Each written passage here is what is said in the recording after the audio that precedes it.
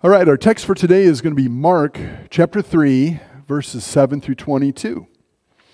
And this is a passage where you see Jesus interacting with lots of people. And you think about ministry. As a ministry is a delivering of God's grace and God's love and mercy and goodness to people.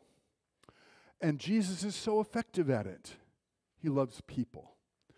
Now, my question for you is, would you like to be effective like Jesus in reaching out and serving people?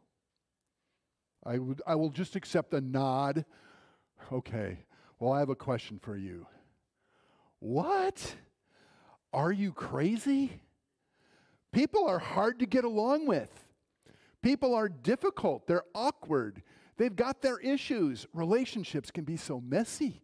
You sure you want to get into this? This is ministry. Jesus shows us in this passage all the kinds of people that can create problems. You know, I'm a pastor now for 27-ish years, and I still have yet to have my private jet so I can jet around and do my ministry all over the world.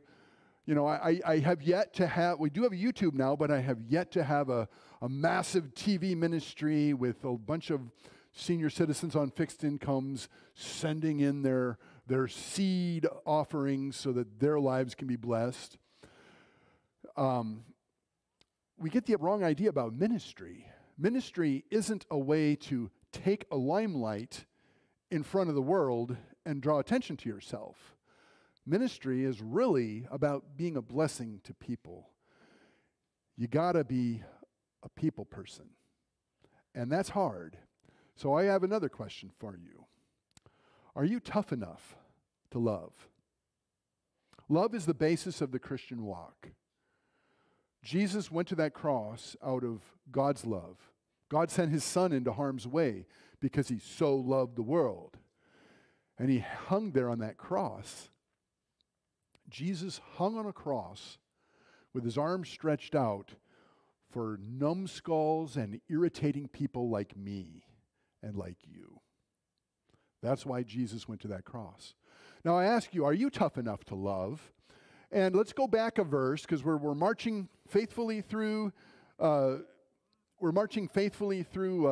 Gospel of Mark. And last time we saw that this man with a withered hand, Jesus invited him forward and he healed him on a Sabbath, and of course that made some enemies. And the Pharisees went out and immediately began conspiring with the Herodians, if you remember that sermon. The Herodians and the Pharisees are on opposite ends of a political spectrum, and yet politics makes strange bedfellows when you've got Jesus to hate. And so all the haters from both ends, very comfortable to gather together and try and destroy Jesus. So, are you tough enough to love malicious enemies? Malicious enemies. Jesus says, love your enemies, pray for those who persecute you. In Romans 12, overcome evil with good. Don't hold a grudge, let God handle things for you. So that's where we left off last time. Let's go on. Let's look at verses 7 through 10. Jesus withdrew to the sea with his disciples. Now this is the Mediterranean, not the Galilee. The Mediterranean. So it's as far as west as you can go in Israel, and any further you're going to be in the Atlantic Ocean. He withdrew to the sea with his disciples, and a large multitude from Galilee followed, and also from Judea. These are areas where we've already seen Jesus go, and we've seen him minister to people, and of course the word's getting out. Where else does the word go? When people who are feeling kind of needy and desperate, and there's a word of a miracle worker in Israel, the word gets around. And then from Jerusalem and from Idumea, that's region south of Judea, and beyond the Jordan, way over there on the east side of the Jordan, and the vicinity of Tyre and Sidon, that's up north along the coast. And these are Gentile areas. These are areas where there's a lot of commercial activity, cultural differences, And people are getting the word that there's this miracle worker in Israel. A great number of people heard about everything that he was doing and came to him. We live in a very populated world and a populated culture, and sometimes we have a rock concert where people want to get in so bad that they'll press against the doors, and as soon as those doors open, they'll trample their way in, and once in a while you hear about people trampled to death. A Black Friday shopping spree, and the door opens, and then people madly rush in. You get a little feel of that in this passage where there's people from all over, people that are unknown, foreign. They've got their differences. We don't really know if we feel safe around them. You know, you can think about the riots and things that happen when crowds gather and they're angry at something, and it's just not a safe place to be. And so, and he told his disciples to see that a boat would be ready for him because of the masses, so that they would not crowd him, for he had healed many, with the result that those who had diseases pushed in around him in order to touch him.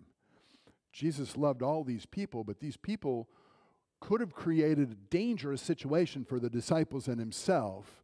So are you tough enough to love desperate and unfamiliar people?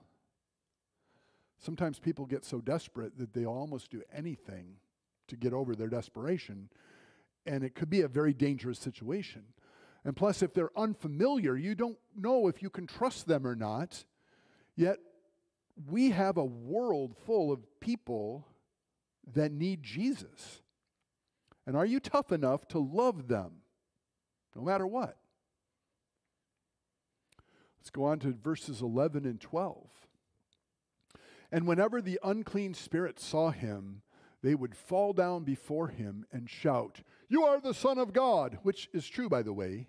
But if you think about it, these are demon-possessed people who are speaking out the truth. And how does Jesus feel about that? Oh, well, hey, they're pointing me as the Son of God. That's a good thing. Keep it up. No, of course not. And he strongly warned them not to reveal who he was. From the Garden of Eden, we learn that anytime people have a conversation with the devil, it doesn't go well.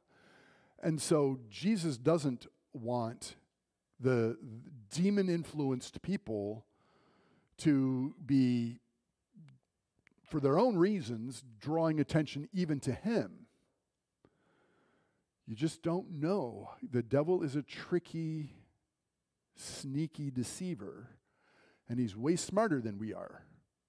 So it's very possible that he could distract us and get us off of our mission to make Jesus famous by getting down into the weeds of people's motivations and what's going on. And so are you tough enough to love people who are possessed and troubled?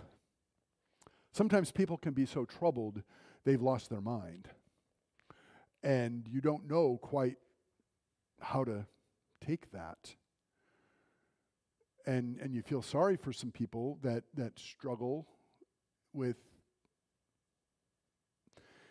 their own view of the world, and maybe they're looking down on themselves, and who knows what their motivations are, but they can do something very erratic and very dangerous all of a sudden. And of course, I do believe demons exist.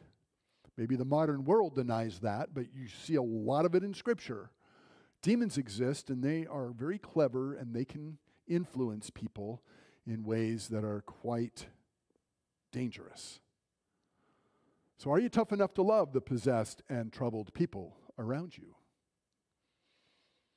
Let's go on to Mark 3:13 through 19. And he went up on the mountain and summoned those whom he himself wanted, and they came to him. So of this large crowd, he goes up a mountain, and he has a select few with him, maybe up to 120, some people think, but then among them, there's a few he's going to select even further. And he appointed 12 so that they would be with him, and that he would send them out to preach. So Jesus is looking for a team of people who can extend his ministry to more people, right? Jesus is God. He's everywhere present in a sense, but yet he gave up the ability to independently use his divine attributes. When he became a man, he can only be in one place at one time. And to maximize his fruitfulness, he wants to send some people with authority out, 2 by 2, to go to towns, and he would give them authority to have to cast out demons even, and to preach. And he appointed the 12, Simon, this is also Peter, to whom he gave the nickname Peter, James the son of Zebedee, and John the brother of James. To them he gave the nickname Boanerges, which means sons of thunder. So already Jesus is seeing some personality traits of the people that he's having on his ministry team. And Peter, he knows Peter's personality is quite brash, or he's eager, he's enthusiastic, he plunges into something, he knows that. He also knows that Peter one day will deny him 3 times. And then the sons of thunder, you wonder about that nickname. There's our brothers. Why would he call them sons of thunder? Don't quite know, but thunder is kind of a loud, booming, scary sound. And perhaps these are a little bit hot-tempered men. Whatever reason that is that Jesus called them sons of thunder, there's something about thunder that somehow characterizes these brothers. And Andrew, which is Philip's brother, and Bartholomew, Matthew, Thomas. Thomas, we know, later becomes someone who is not just a doubter, but a dogmatic denier. It can't be that I'm not going to believe that's Jesus unless I put my finger in his nail holes and my hand in his side, right? So there's Thomas. There's James, the son of Alphaeus, Thaddeus, Simon the Zealot, and, of course, Judas Iscariot, who also betrayed him. So these are people that Jesus considers his team to accomplish his work. And they're people that he actually depends on. He doesn't need to depend on people, but he does depend on people. He wants people to be involved in the process of evangelism and announcing to the world that there's a Savior. And all of these people have their flaws. Are you tough enough to love flawed disciples and colleagues? I'm sure over the years I've disappointed you. Various things happen in ministry, and sometimes we can butt heads, and obviously we're all flawed. And it's amazing grace that God would allow us to serve him, and that God would give us enough authority to actually conduct the ministry for him. And it takes an immense amount of love to put up with awkward people that can be very annoying at times. Special needs people with arrogant attitudes, people with stubborn disagreements, and they won't give ground or listen. Flawed people. Raise your hand if you're a flawed person. Okay. Yeah, me too. So do you love, are you tough enough to love even though there's flaws around you and there's flaws in you? Hopefully you're tough enough and the other person's tough enough to love you back. Okay, let's move on to Mark 3:20 and 21. This is kind of a crazy one. This one made me scratch my head a bit. And he came home, and the crowd gathered again to such an extent that they could not even eat a meal. Talk about hectic ministry of people needing Jesus' ministry to them, all of their desperation, and they crowding in, and Jesus is even giving them the attention they need to the point that he's putting himself out and he can't even eat a meal, right? So what happens? And when his own people heard about this, his own people, I suppose that would be people not among the 12, not among the disciples per se, but his family, maybe some close family friends. And his own people heard about this. They came out to take custody of him, for they were saying, "What? Are you crazy?" They were saying, "He's lost his senses." Jesus loved people to the point of seeming crazy. He had a ministry of tender, loving care to give to needy people, and the urgency of the moment, the crowd that was there, it just kept him focused on the people. At some point, you're going to get all frustrated and you're going to want to get away and have a break. And of course, Jesus and his disciples needed a break from time to time. But it looked to the people that knew Jesus like he had lost his marbles because of this ministry. What were they thinking? Were they thinking, come on, he should know better than this? Doesn't he know these people are going to keep pressing until he starves to death if he doesn't take a meal? You know, does he think somehow he's getting some kind of satisfaction out of the need that people have and they come to him? You know, imagination can run wild of why this would be occurring. And people, I think his own people were loved ones that cared about him, but they didn't quite fully understand what was going on. So are you tough enough to love misunderstanding friends and family? You know, sometimes you'll get a criticism from somebody that you really don't care much about what their opinion is. Big deal. They call you a jerk or something, and you're thinking, well, consider the source. But when your close friends and family will say something, they should know better about Jesus, but they're still misunderstanding, and then that's got to hurt a little more than if it's just some strange person. Sometimes it's hard to receive criticism from friends and family who know you so well and should know better. But then sometimes you also have to say, Jesus doesn't have to say, but I do and you do, you know, maybe they're right. Maybe I shouldn't be this involved in this ministry. Step back, take a breath, you know, or whatever. Of course, Jesus does everything right, and he sets the example, and we want to be like him, but we can't be totally like him. But we still want to love and not fly off the handle and get pouty because we're misunderstood even by friends and family. You know how God's speaking to you, and you sometimes just have to do it. And if you can't explain exactly why you have to do it, and your friends and family start to think you've lost your marbles, sometimes you just have to accept that and do what God says. That's how Jesus did it. And then finally, Mark 3, verse 22. And this is a launch verse into our next sermon, but I want to talk about some things first. The scribes, now scribes are Bible teachers. They're the ones that are studied in the law. They're the ones who say, for instance, the Magi came to Jerusalem looking for the baby that was born king of the Jews, and Herod called the scribes because, well, they're the ones that can look in the Bible and see maybe some piece of wisdom to help you. These are the ones that were pretty confident of their understanding of God's word.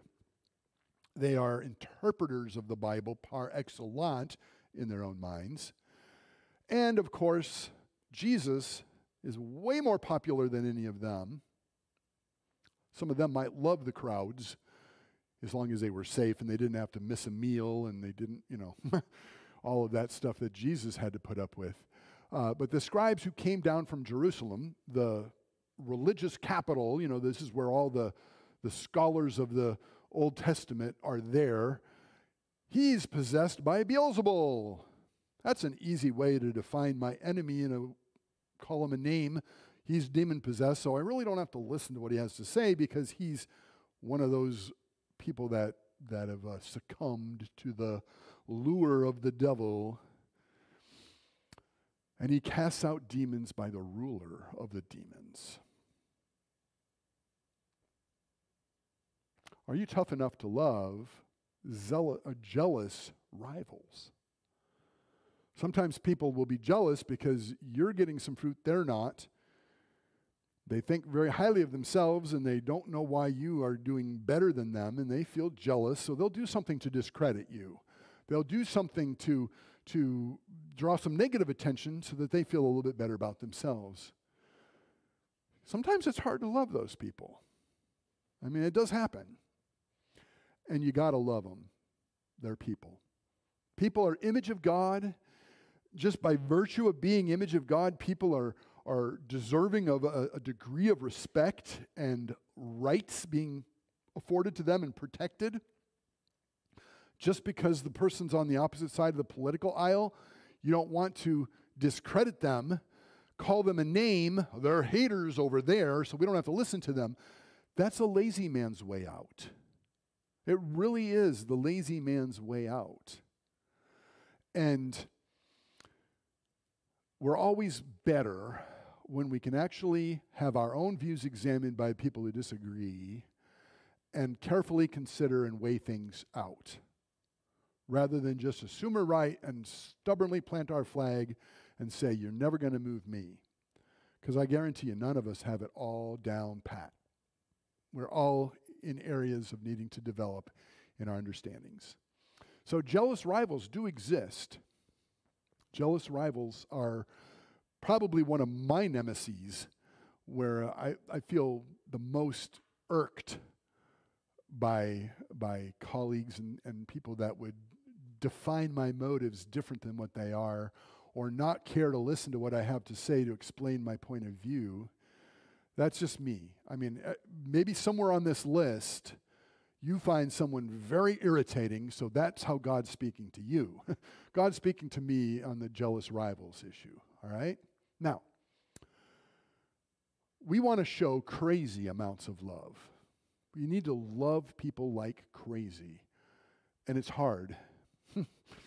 None of us are worthy of being loved other than the fact that we are image of God, and being image of God, it boils down to the ethic of the Christian life, is that you love people. Loving them is to value them and to respect them as at least your peers and your equals, even if you disagree with them. People matter. People live forever in one place or another. We've got a lot of lost people in the world that are going to have a very miserable existence in the next life if they don't come to know Jesus. And some of these people are people that have wronged us so many times, our patience has run out and we just feel like giving up on them. We avoid them, we feel angry about them, we bear that for a long time. People, though, are meant to be loved. When we went through Galatians, God opened my mind to some thoughts about the law that were really refreshing and helpful to my spirit. But Paul's talking about how we're not under a law anymore. You know, the faith has come. Jesus died on the cross. Now we're free from having to have that pedagogue over us. And he's thinking about his audience, and he asks the question on their behalf, well, why the law then? Why do we need a law? Why the law then? And then he said the law was added because of transgressions. Well, what transgressions exist when there is no law? Well, you go back earlier in Revelation, or the revelation of God over time began with, let us make man in our image. And that implies that we need to love and respect and value and treat people well, the way we would want to be treated. That's implicit in the fact that we're image of God. And so when people steal from each other, when they get angry and have a brawl, when they lie to get each other in trouble, these kinds of things are just so contrary to how you treat image of God, that and that's what the Jews were doing. And God knew that the Jewish nation was called to produce a Messiah and to produce a Bible for the rest of the world. And that was going to be a 1,500-year process. So the nation needed to survive, but all those behaviors were self-destructive. So God brought a law. And God said, don't kill, etc., down the list. And so the law is descriptive of what love looks like. Love is the value of the Christian life that you want to maintain above all else. Now, we've defined how to love people as you get yourself out of the way, your ambitions, you surrender them to Jesus, and you let Him use you to be a blessing to others. You're the channel of God's love to others. Being a blessing is way more important than having your way or being right in an argument. The person that you're talking to is a human being who you could plant seeds of God's love in and their life be changed. You can't change their life. They need to want their life to be changed, but you can plant the seed and you can never give up on people. How many times should I forgive my brother? Well, Jesus says 70 times 7, and that doesn't mean 490. It means forever. You want people to take responsibility. If they come to you and they say, oh, I repent, forgive them as many times as it takes because they're image of God. And guess what? You're stubborn too. You rub people the wrong way too. And so you get yourself out of the way and you pour yourself into your ministry of being a blessing to other people, caring about people. We're all different. Our personalities are different. Some people are more bubbly. Some people are more sedate. Some people are outgoing. Some people are reserved. And that's all okay. Everybody's got a personality given to them, gifts given to them, and the opportunity is there to be a blessing to others. You can reach people I can never reach because you're different than me. I can reach some people maybe you couldn't reach because I'm different from you, and it's all good. It's all good. And that's how God made us. So we want to show crazy amounts of love. We want people to think of Scott Lake Baptist Church as those weirdos that just keep giving and appreciating people and being kind and at great expense to themselves and their time. They go out of the way to help people. That's the kind of mission we want. And I'm so proud of this church. We've got quite a few people within our body who have special needs, right? And maybe they won't fit in at some places. We want them to feel at home here. So this is a passage that speaks to loving like crazy. Put on a heart of compassion, kindness, humility, gentleness, and patience, bearing with one another. But that's not easy. No, it's not. At times, you kind of bear with me, and it may not be easy.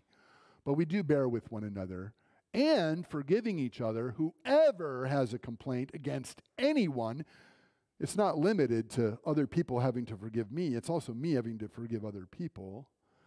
Anyone who has a complaint against anyone, just as the Lord forgave you, so also should you. Wait a second.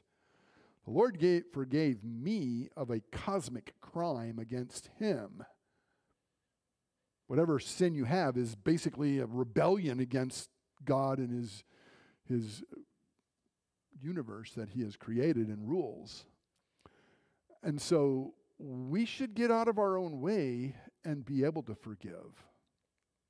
Looking inside and figuring out where we can let go of some misunderstandings and listen and try and help a relationship. Beyond all these things, put on love, which is the perfect bond of unity. That word unity is so important. Unity is not uniformity, right? What's the difference between unity and uniformity? Baptists, I'm afraid to say, we're pretty good at the cookie cutter model, right? You got to be this way because that's the way we've learned it and that's the way we're going to stick with it, and everybody's got to be cut out of the dough with the same shape cookie cutter. Nonsense. Unity has nothing to do with uniformity. Unity has to do with a common purpose. We are all about advancing Jesus in this world, surrendering more of ourselves to Him to be more fruitful in His work. That's going to unite us. What Jesus are we talking about? The Jesus of the Bible. Jesus of the Bible is our Lord and Savior. Do we understand everything exactly the same about Him? Perhaps not. And there may be some room for some debates on some other peripheral issues. But Jesus is God. Jesus is virgin born. Jesus is sinless. He is the one and the only Savior. Jesus died on a cross as a substitute for us so that our sins could be punished without it being on our own person that the wrath is poured out. Right? Jesus rose again the third day. He did. Fact. Historical fact. I don't care. Anywhere in the world a scholar can go do honest research and have to come to the conclusion Jesus rose again. Jesus ascended to heaven, and He is there at the right hand of God even now. Jesus is coming again. He's the King of Kings and Lord of Lords. He's going to rule this world.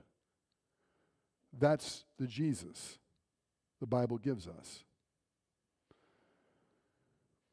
If that's your Savior, you can have your preferences of music.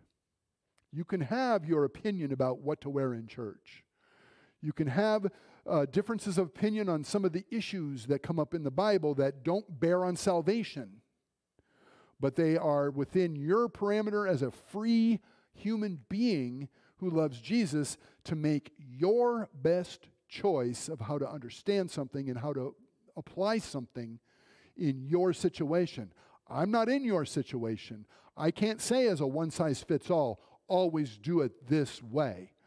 We're not cookie-cutter copies of each other. We're in unity, but not uniformity. Let's move on. Walk in a manner worthy of the calling with which you've been called. There's no higher calling than giving your life to Jesus to be His spokesperson. And I think everybody's a verbal minister to some degree, right? I stand in a pulpit, you may not. But you have people that you can reach out to and give an encouraging word to. And you can also lead by example. But we have the highest calling of all, and that is to get out of our own way and lift up Jesus. With all humility and gentleness, with patience, showing tolerance, for one another. The world's a very intolerant place these days. If you're on this side of the political aisle or you're on that side of the political aisle, the other people are haters. That's not tolerance. There needs to be a way of, within the church, everybody loyal to Jesus, it's our saving faith anchored in Him, to tolerate differences. I'm a little embarrassed as a Christian minister when I consider the humongous variety of labels for churches, right? You got Lutheran and Pentecostal, and you got Presbyterian and Baptist, and you've got whatever else you've got. If they all have Jesus as their Lord and Savior, why can't they be Christian? And why do people have to outdo one another in showing off their loyalty to a tradition? Oh yeah, well our tradition is you wear this, or our tradition is you listen to that music, or our tradition is... Who cares? Is Jesus in the midst and running your church through His Spirit and Word? That's what matters. All humility, gentleness, with patience, showing tolerance for one another in love, being diligent to preserve the unity of the Spirit. There's the unity word again. Notice the next word, in the bond of peace. Peace gets at us in multiple ways, but one way I think we need to be tolerant of each other is emotionally. See, I could stand here so proud that I can let you live even though you disagree with me. Look how tolerant I am. I can bear in my heart a lot of animosity because you differ from me. What good is that to put on an air of tolerance if you don't really have a deep down love and appreciation and compassion for the other person that you're supposed to tolerate? The bond of peace. Guess what? You stand or you fall based on your relationship with Jesus. I don't control your relationship with Jesus. You don't control mine. We can let each other off the hook because it's Jesus that matters. And think about all the people you wouldn't get to know and befriend and see their wonderful traits if you just draw a line and say, no, we can't fellowship with them because, and you name some issue that doesn't have to do with Jesus and salvation.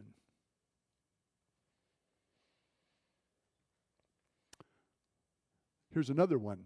This is 1 Corinthians 13. Love is patient. Love is kind. Love is not jealous. Love does not brag and is not arrogant. Does not act unbecomingly. It does not seek its own. It's not provoked. Boy, you want to pick a fight with me, how am I supposed to respond? Oh yeah, I'm tough too. Or, listen, maybe we can talk about this. Does not take into account a wrong suffered. You remember that thing you did to me 20 years ago that I'm still angry about? Does not rejoice in unrighteousness, but rejoices with the truth. Bears all things. Believes all things. Believes all things. I love the NIV here. It says, always trusts. You may not trust somebody who's wronged you over and over, but you're always looking for reasons to trust them, to build the trust back. You can't write off a Christian brother or sister forever and just set it in stone. You've got to be looking for ways to trust. Now, maybe you can't. Maybe it's not safe for you to do so, and obviously you got to be smart about it, but have enough hope in people that they can change and they can become trustworthy. Endures all things, love never fails. Here's an interesting one. Now, concerning things sacrificed to idols, that was a big controversy in the early church. Can you go to a meat market and just buy anything and eat it when you have disagreements about that? Maybe some pagan worshiper blessed that piece of meat in the name of his demon god. And now, is the meat tainted so the Christian can't eat it? It became a real debate, and they actually had to write to the honchos there in Jerusalem to settle the issue. But basically, Paul's idea is this. What's a demon? Who cares? How is that supposed to be any control over me? I can eat whatever I feel free to eat. But all things are lawful for me. Not all things are necessarily edifying. And if I flaunt my freedom in front of my brother's face, who's not free to eat that meat, that's going to strain our relationship. So I would rather deny myself in order not to complicate the relationship. And it applies to so many things. But now concerning things sacrificed to idols, we know that we all have knowledge.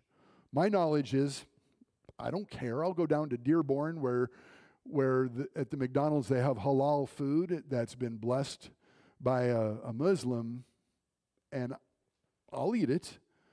It doesn't mean I'm caving in my religious values, but you know what? Maybe a Christian would have a problem with it, so I don't flaunt it.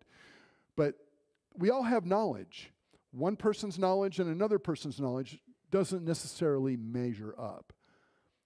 What happens? Well, knowledge puffs up. Well, yeah, I know more than you. Look at me. I'm out there, I'm the example. I know more than you. Love makes us arrogant. Scratch that from the record.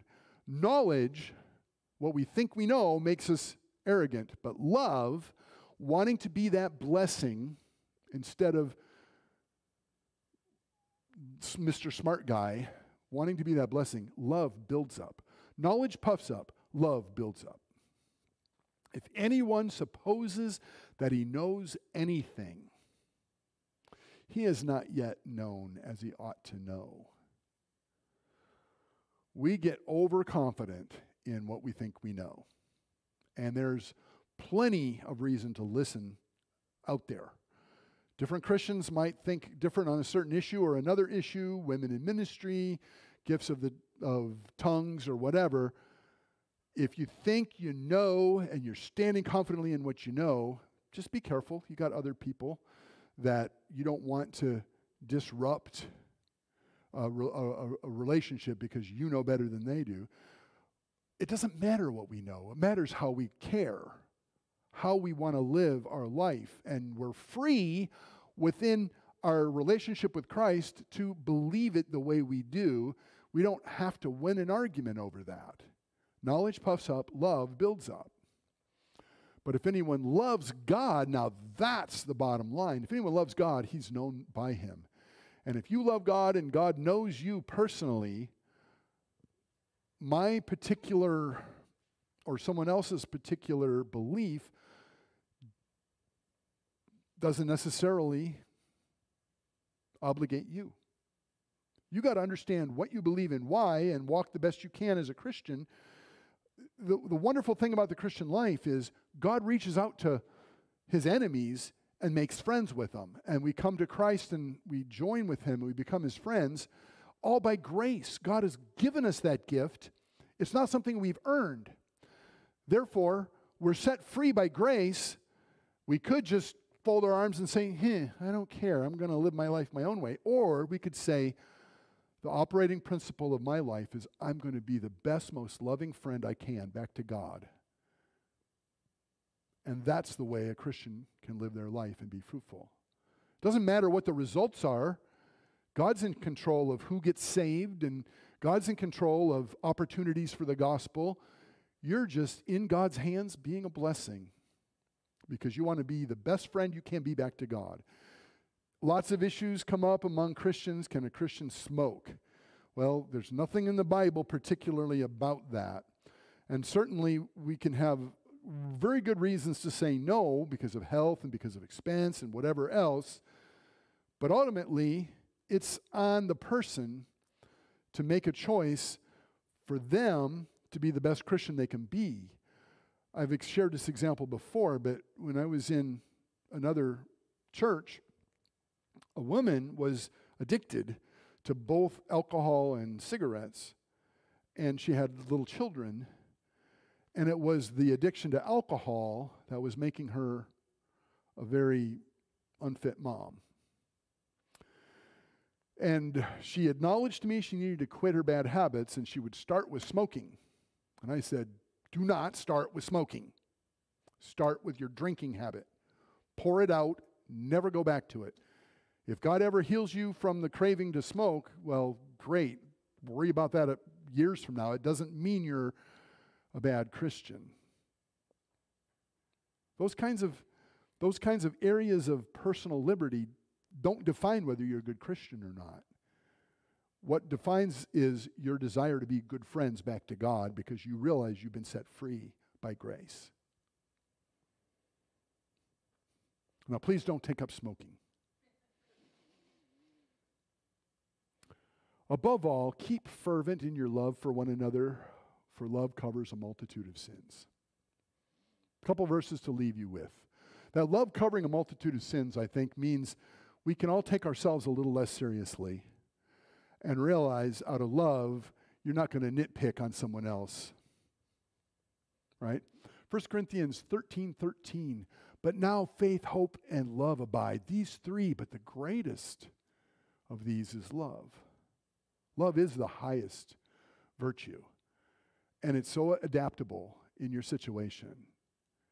You don't need to have it proven to you that this person is worthy of love. This person's in the image of God. You've been saved. You can be a channel of God's love to that person. The greatest of these is love. And then, to close, think about yourself. And think about Paul, who really considered himself the worst sinner of all because he persecuted the church. He said, I am crucified with Christ. I no longer live, but Christ lives in me. And the life that I now live in the flesh, I live by faith in the Son of God who loved me and gave himself up for me. We can rest in that. If you're on your deathbed and you got serious questions, what's my relationship with God? God loves you because he's a generous, loving God, and you can rest in that. Jesus is the one. You trust him to be your Savior. You give him your life, and you be the channel of blessing that he's called you to be. Let's pray. Father, thank you for your love. Thank you for your word, which is challenging and convicting to us because your Spirit is within. And I pray, Lord, you'll help each one of us to latch on to something from this list of people that Jesus ministered to and loved that would help us to step up and be more willing to be the blessing in those situations that are challenging to us. Thank you that Jesus loves even me and each one of us. In his wonderful name we pray. Amen.